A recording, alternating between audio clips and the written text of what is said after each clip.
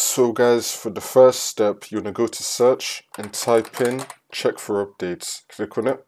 And now once you're on this, you want to click on check for updates. Make sure that your computer is fully up to date. For the second step, you want to go to search and type in CMD. Now you want to run it as administrator. And then click on yes.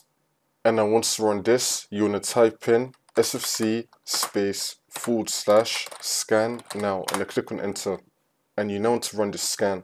Wait for this to load. I'm going to skip the video to when the scan will be fully completed. And then once that's been done, now you want to type in dism /online /cleanup -image /restore health and then click on enter. And you now want to run this scan as well. Wait for this to load. And now for the last one, you want to type in chkdsk /f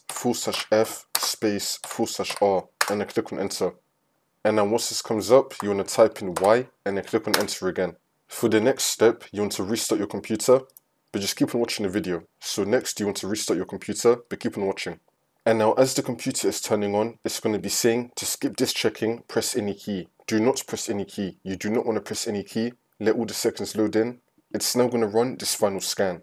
Once you complete this final scan, it will take you back into Windows and your problem should now be fixed.